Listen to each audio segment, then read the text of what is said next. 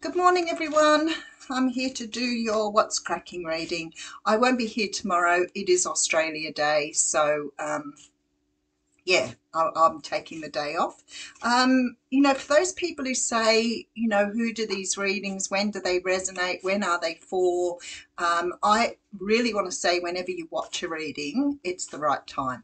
So if the title captures you, then your intuition is sort of calling out to you to watch something. So thank you so much for subscribing to the channel. Thank you for all you beautiful souls who leave messages. I've got the Hierophant jumping out. Hello to all the Virgos.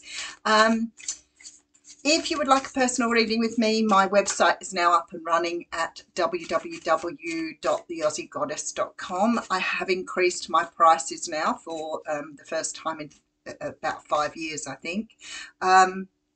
So if you'd like a reading with me, you can go and book, pay for, schedule, whatever you like there. It's all in your hands. If you would like to join or become a member of the channel, everything is underneath the video, but you will have to look on a laptop or on the main site. You won't get it on the app. If you just want to support the channel, that's fabulous too. What else, Yvonne? I think that's everything. We're going to use the Tarot of the Golden Wheel. I'm going to put these cards away and get all new cards next week. Mainly because I sort of get a little bit like wanting to use something new, and all my cards, I haven't put cards in forever, and all the cards I have are sort of, been around for a while, but it's still beautiful pulling them out the cupboard because it's like pulling out a brand new deck. All right, let's get into this reading. So we're starting off with the Nine of Pentacles. She's another card that has come out quite often lately. The Nine of Pentacles for me is about being independent, self-sufficient. It could be because you've just become single. It could be you've been working on yourself. But whatever it is, it really is about feeling like you've dropped in the right place at the right time. It's very synchronistic. It is very sort of spiritual for me, even though it's pentacles. So it sort of means that you've sort of got everything in alignment here, but you're feeling really good. Don't forget, you're only one pentacle off the 10. So it's almost like you're finishing out a cycle here, feeling really good about what you've done and where you've come from. Beautiful energy. There has been amazing change when the Death card comes around. Sometimes it can be, finally understanding some aspects of yourself that you might have been working on. We often talk about our shadow selves, those parts of ourselves that we keep hidden away because we're, ashamed or sort of feel guilty about those things that we have. And it's coming to terms with the fact that they're part of who we are and integrating them into our whole. And sometimes that can be uncomfortable. Especially if you've been on that narcissistic journey where you've been understanding some of the energies that you've inherited as you've moved through your life. But for me, coming to terms with your shadow, which was sort of how Carl Jung put it through. So if you want to read into that a little bit more, it's very interesting. But they are the parts that people told us that they were uncomfortable with. So we put them away because other people were uncomfortable. And there's lots of those that you will find when you're on the journey that you pull forward and think, I'm not really sure why I stuck that away. It really isn't a problem. But it only takes somebody to say something to you,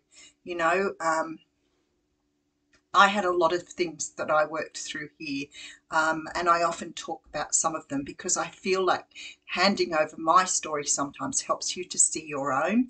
I used to be very private. I wouldn't talk to anybody. I really kept to myself. But as I've got older, I've realized that actually it's very engaging when somebody talks about something that you can relate to.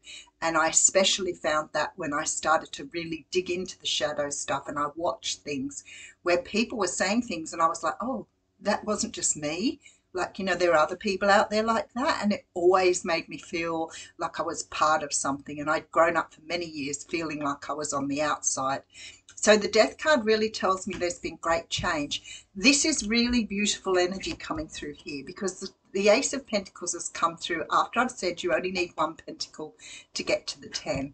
And it looks as though you've got that one pentacle. So there is a brand new beginning. Now, you've got some communication and a victory card coming through. That's interesting. There is something here, okay. There is something here you've been trying to work on.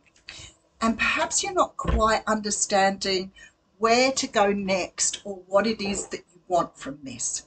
But it's like you're sort of stuck in a bit of energy because you may be trying to push yourself to push through further or trying to understand what you need to do next. And I say to people, just sit back on it. Just allow the universe to show you where you need to go next. You know, a lot of people will call me up, especially in regards to readings, and say to me, I feel really stuck. The reason you get stuck is because Spirit is allowing you the space to work through something. So, you know, if you're really impatient and you're trying to push through something all the time, waiting for it to come, looking at the future, wondering why it isn't here yet, then you are going to slow down the energy. You have to be open, you have to live in the moment, and you have to be mindful about every moment that you pass through. All the time you're pushing forward, trying to make things happen, you're just pushing against the energies, and it just doesn't work that way. So if you're stuck, the best thing to do is go out and have a good time, have fun, don't worry about what's coming, trust in that Spirit will bring you what you're looking for. And I feel like somehow or another it just lands in your lap then. And I often talk, my biggest one is getting messages through the television, through the news, whatever we're watching. I would hear something and think, that's what I need to do, or that is reminding me. Sometimes I get like messages from the past, just sort of reminding me of what I need to do next or where I need to go. So just learn how to just be. Learn how to be. So if that takes meditation, mindfulness, if you can't meditate, mindfulness is the next best thing. And you can do that anytime for just a moment. And most of us now have watches where they have little mindfulness programs built into them just for that minute or that, you know, couple of minutes just to sort of chill out. But I feel like you're at a really good point. It looks like you've done it incredibly well with your journey, but it's almost like the next thing isn't quite showing itself yet because you are not quite ready. So whatever it is you're trying to manifest, its Spirit is saying it's there. Just sit back and wait. It will come when it's ready. All right, so we have the Sun card coming out with the King of Swords, the Knight of Pentacles, and the 10 of Wands. So what in effect is happening is it is the promise of a brand new cycle. It is the promise that 9 will take you to the 10, brand new cycle. But it's sort of something that you've got to finish before you move on. And I feel like looking at this here, you may be waiting on an offer. It could be an offer of work. It could be an offer to get your business off the ground, a grant. It could be just that offer of being able to move into new times. There is a Libra, Gemini, Aquarius sort of here as well. So it could be you're waiting for an offer from a person or somebody. It could be legal when the King of Swords comes around for me. It could be as simple as I'm waiting for a new stove to be delivered at the moment and they keep putting it off. So it's gone from being December to January to February. Apparently they're having trouble meeting the demand, and obviously a lot of things closed down in January, but I am waiting on that. And it is a little bit like I get impatient because I know that when it comes I've got to call someone, I've got to get it installed, all of those sort of things. But the thing is, I can't make it happen sooner. No matter what I do, no amount of wishing and wanting and desire is going to make it come any quicker. So I have to just sit back and say, well, they've told me February, I have to wait till they get back in touch with me. And I feel like this is the energy that is here at the moment. It's like we need to finish something or get something done. I know that's a bit of a loose thing, but we're waiting to get something done. But it's like we're pushing for the next stage. And I feel like I want to say to you, just be patient with yourself. Go out and sort of have, I don't know, take a walk barefoot on the ground. Like really get back to being yourself, because whatever it is coming. It's just taking its time. All right, so we have a lot of 10s in this reading and a lot of anxiety and stress coming through here. Whatever this is, I've got the Knight of Pentacles and the Knight of Wands here. Both of them are aching to come in. Both of them are on their way. Both of them want to be here, but whatever these are, whether it's money or to do with passion, drive. Maybe you're waiting for that university to get back to you, say you've been accepted. Maybe it's a job where you applied for before Christmas, but they said we're not making a decision until the new year. Whatever it is, it's sort of, you can't make it move quicker. And you're fighting against the energy of the universe. So whatever it is here, there is, oh, look, Ace of Swords. So it's almost like, and the Judgment's come out right behind it. So if it's an opportunity that you missed out on the first time around, then it's coming round again.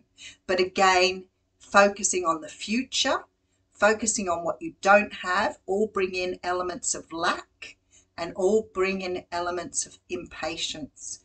And we need that temperance energy. We need that energy to be where we are, or we to be where the energy is, which is that energy of just being. It's just about being. And this is about being in your truth, being true to who you are. There is an opportunity coming to you here.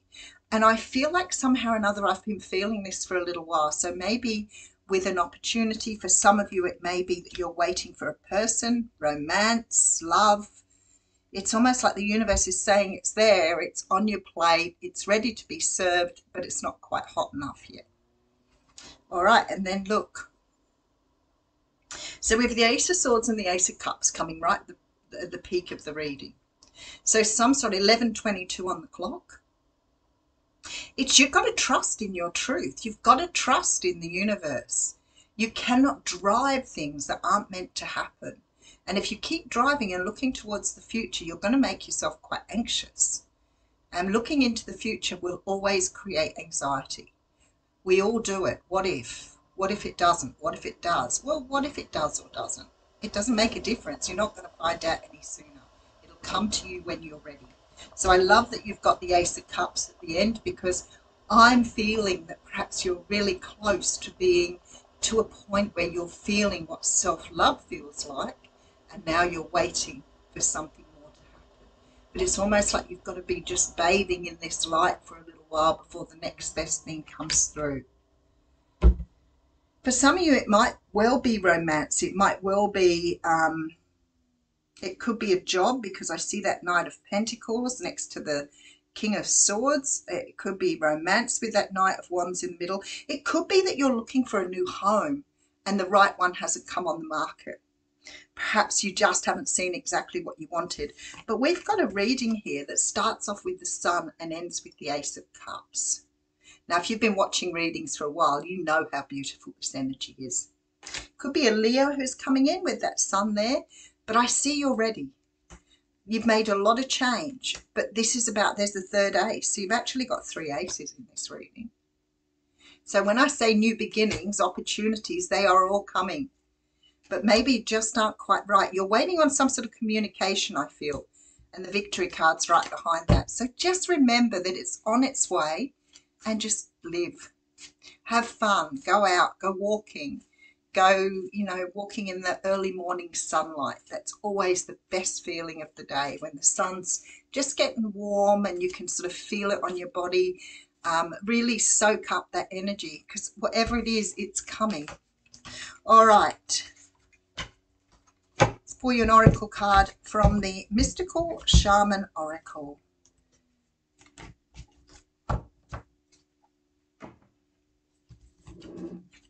There's a funny little noise there.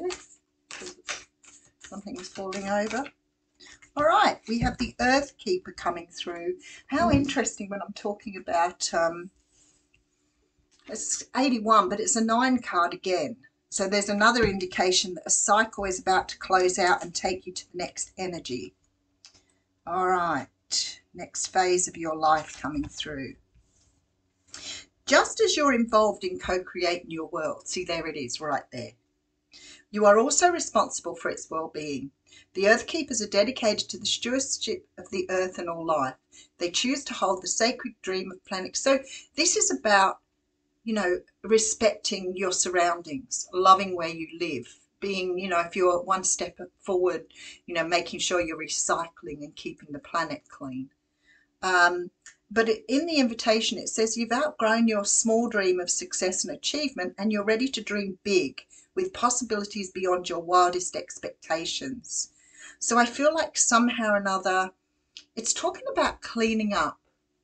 And I always think, for people like myself, and I know not everybody is like me, believe me, but somehow or another, when things are uncluttered in your world, you feel uncluttered in yourself. Now, for some people, they love living like that. And I got that years ago because I used to have a manager who used to tell me my desk was too clean, so therefore I wasn't getting any work done. Really and truly, I was doing twice as much work as I should have done, but I just hate being in a mess. So I would clean up as I go. I watch my partner in the kitchen, and by the time he's finished, it just looks like a major calamity. Whereas when I'm cooking, I clean as I go. It's just different types of personalities. I think some people feel very comfortable in their mess. Some people with ADHD find mess really hard to cope with. So, if you get overwhelmed with it, that's a bit of a problem. But I feel like somehow this is telling you to sort of, while you've got the time, while things are sort of moving very slowly, maybe it's a good time to clean up something in your own life. So it might be about cleaning, where you live. It might be about cleaning stuff out of yourself. Maybe that's the end of the cycle, to release things that are no longer serving you. Sometimes decluttering our mind is a really, really good thing. And it can be really tremendous if you're overthinking all the time, to just bring your mind to a moment of peace. So if it is about your mind and your mind is cluttered, really get into that meditation or mindfulness. Help yourself to just have that freedom of having a clear way of thinking. But I feel like something big is coming. For many of you, something big is coming. So I think you've done the work and things are starting to turn around. All right, I'll leave you with that. Thank you.